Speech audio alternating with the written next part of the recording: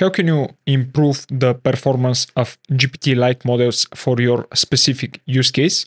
One approach is to fine-tune the large language model such as Llama 2.0 using your own dataset. So when should you fine-tune a large language model such as Llama 2.0? Well, the answer for that is that when you have to do it, so when prompting doesn't work for your use case, and when you know how to do and what to do. When you're using large language models with your own data, you basically have two approaches that you can integrate the large language model with your own datasets.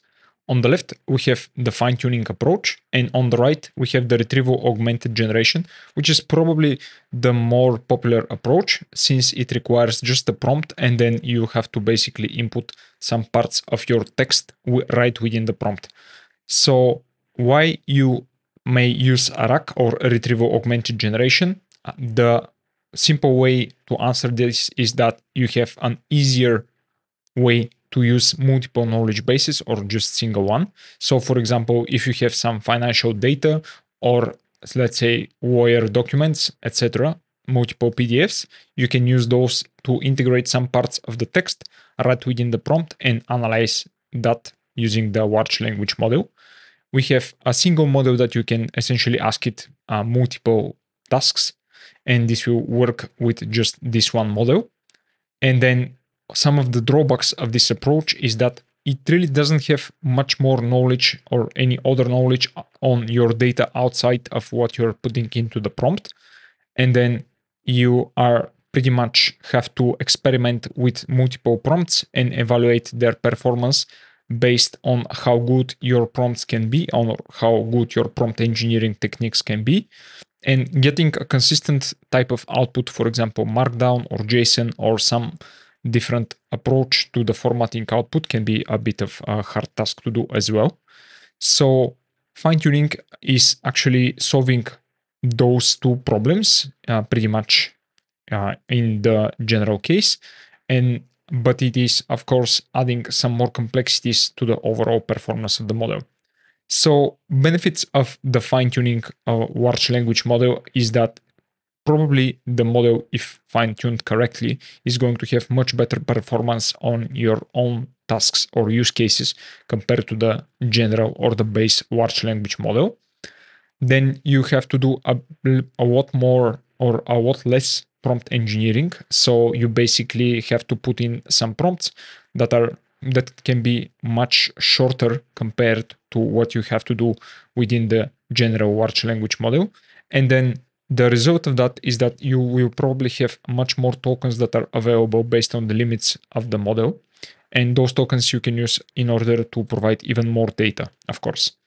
But the drawbacks of the fine-tuning a large language model is that it can be hard to do. This requires a lot of resources, a lot of time to experiment.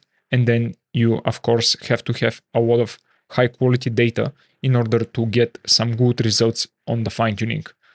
And if you plan to use this with external knowledges, such as when you're doing retrieval augmented generation, this might not work as well as the general large language model since it is fine-tuned on your specific cases.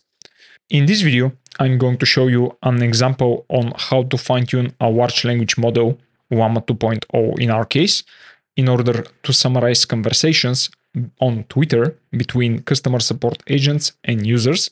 And the task will be to summarize conversations into something that is easier to read and short, of course. So we're going to use a custom dataset in order to do that. If you want to follow along, there is a complete text tutorial called Fine-Tuning Llama 2.0 on a custom dataset that is available on mlexpert.io. And this one is available for ML Expert Pro subscribers only. So here you can also find a link to the Jupyter notebook or the Google Colab notebook, along with a complete tutorial, along with the code and examples. And you can pretty much follow along everything that we're doing here. So if you want to support my work, please consider subscribing to ML Expert Pro. Thanks. Of course, the dataset that you're going to use is going to be specific to your own use case. And in our example, I'm taking this dataset from Salesforce Dialog Studio. So this is pretty much a collection of unified dialogues dataset and instruction-aware models for conversation AI provided again by Salesforce. And from here, I'm using this Twitter Sum dataset, which contains these splits. So those are ready for us to use. And you can see that we have some summaries right here, and we have the conversations themselves. So I'm going to continue with using, or I'm going to show you how you can process this data in order to provide it into a format that is available for training a Llama 2.0 model. The next logical step is to choose a large language model that you can fine-tune on your own data. And for that, you probably need something that is open and you can use it in a commercial setting. So here we're going to use pretty much the state-of-the-art open model provided by Meta AI called Llama 2.0.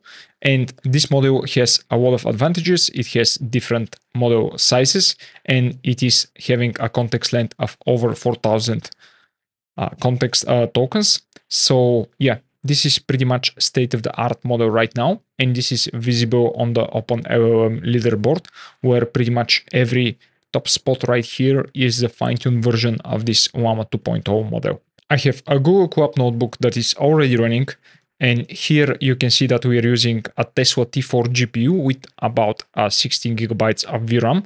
I'm not using a high RAM option, so this should be available for Google Colab free users as well. And I'm installing pretty much the standard libraries, torch, transformers, datasets, but then we're going to use a LoRA technique or QLoRA, then bits and bytes, and then the TRL or transformers reinforcement learning library for the trainer. I'm going to show you that in a bit. We have the imports, and most of this is again pretty standard for loading the model. And then we're going to use a bits and bytes config for the quantization that we're going to do with the QLoRA technique, training arguments, and then the trainer itself by the TRL library. I'm going to use the Llama 2.0 7 billion base model, so not the instruction or chat tuned model. So this is going to do just the summarizations without the instruction training. And here we are loading the dataset that I've shown you in a bit, a while back. So I'm going to do some pre-processing in order to extract conversations from this. And I'm going to show you the resulting conversation that I'm going to output from a single example. You can see that the conversation is formatted into a user-agent conversation. We have also the summary, and then we have the instruction that we are going to pass in as a prompt to our model. Note that we're using an alpaca style formatting of the template or the prompt. We have the instruction. Below is a conversation between a human and an AI agent. Write a summary of the conversation. Then we have the input with the conversation itself. And then this is the response or the summary. So if you want to use your own personal dataset, you might have to format it into a similar format. Of course, the alpaca style is not required, but I find it pretty easy to use and read. So I prefer to format my fine-tuning examples in similar format. But note that the base model doesn't actually use any prompt formatting, so you might use whatever you like. So in order to find or to transform this dataset into that, I'm creating this function called generate text. And the most important part here is that I'm getting the summaries. I'm getting the first summary of all of the summaries, and then I'm creating the conversation text which just iterates over the output of the conversation. And I'm using this clean text function in order to remove URL mentions in Twitter, multiple spaces, and then some strange characters that I found. And I'm pretty much using the user and the agent in order to provide the conversation text itself. And finally, I'm using this generate training prompt, which is using the default system prompt that I've shown you. It is below as a conversation between a human and an AI agent. Write the summary of the conversation. Of course, you can try something different as well. And I'm just formatting the system prompt, the conversation, and the summary into the alpaca format that we are using. And this is the result that we are getting. So I'm pretty much going over the whole dataset, shuffling it, then calling this function and removing all of the original columns since we don't actually need those. And this is the dataset for the training and validation and test split. Thus far, we have just the conversation, the summary, and the text for each point. Then I'm logging into the notebook on the Hugging Face, and I'm then downloading the model, which again is a Llama 2.0 with the 7 billion parameters, and I'm loading this into a normalized float 4. So this is the quantization that we're going to use. And then I'm getting the tokenizer for the Llama. This should take some time. And then what is pretty nice about the recent versions of the Transformers library is that you have this quantization config right within the models. So this is now supported and it works with bits and bytes. Also, it works with AutoGPT-Q. If you're going to use that, you might give it a try. This should support it as well. And then I'm using a LLM config, which is very similar to what I did previously.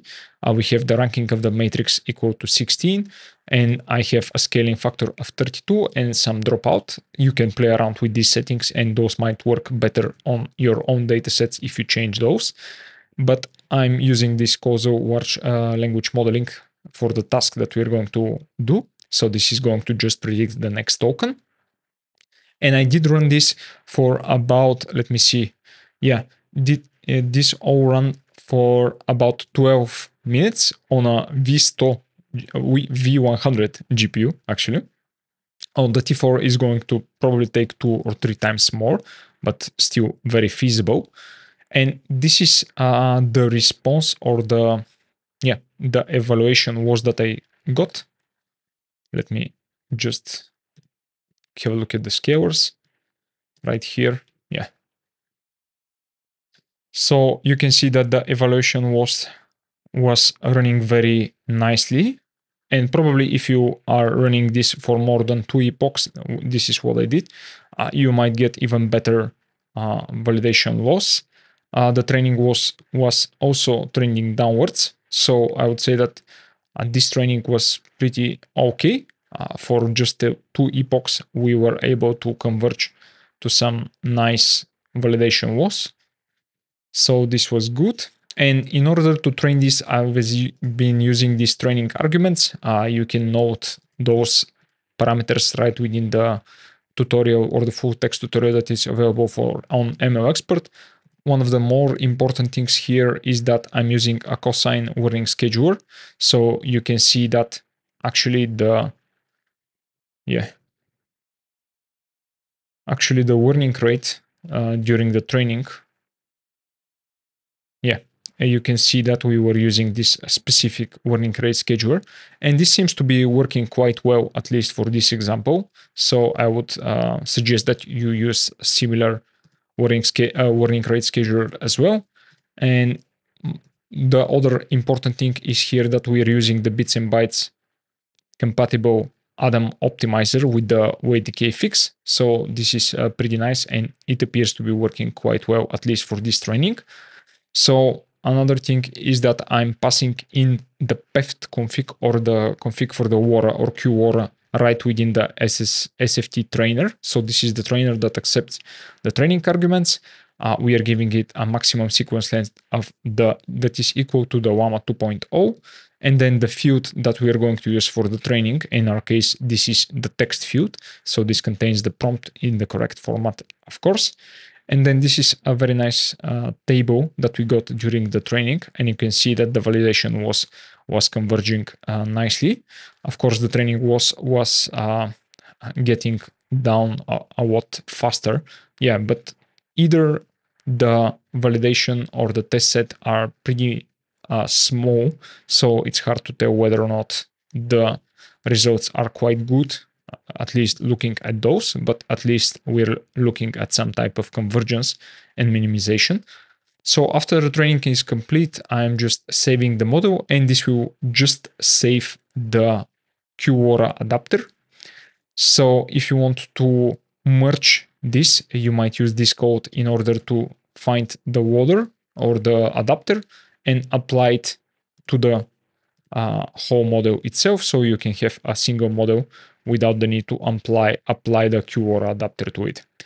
Either way, for the inference and the comparison between the fine-tuned and the base model, I'm just generating this prompt with the instruction, the conversation, and then asking for the summary with the correct alpaca format.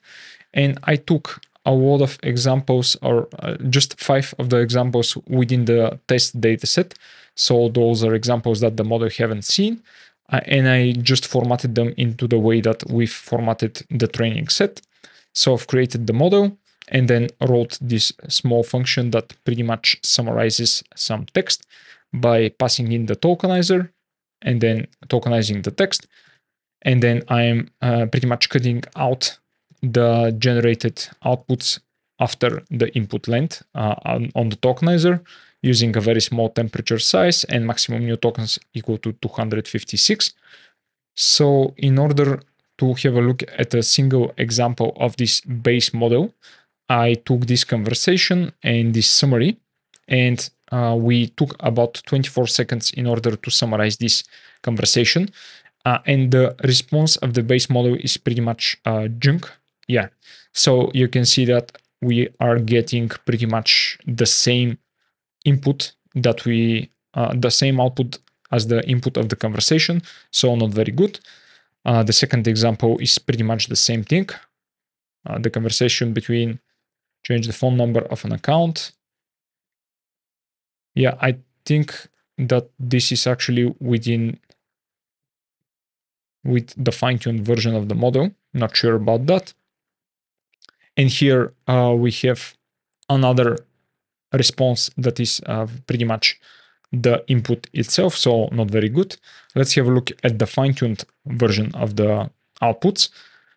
So, for example, with this conversation, we got this response. And if you just take this part, we have a very long summary, but still a summary that contains all of the information of the conversation. So I would say that here the fine-tuned model performed much better compared to the base model, but not great since this summary is very long. But on the second example, I just took all of the output up to the first new line text. And here the summary is much better. Customer is complaining that his account is linked to an old number and now he is asked to verify his account. So yeah, the summary of this conversation is very good.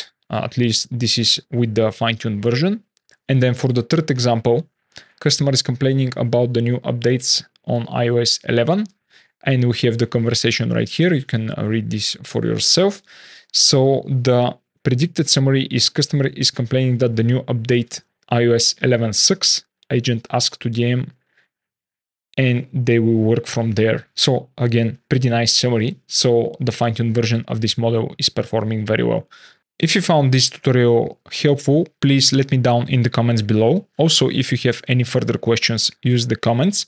And please like, share, and subscribe to this video. Also, please join the ML Expert Pro subscribers to get a full text tutorial on the Google Colab notebook. Thanks.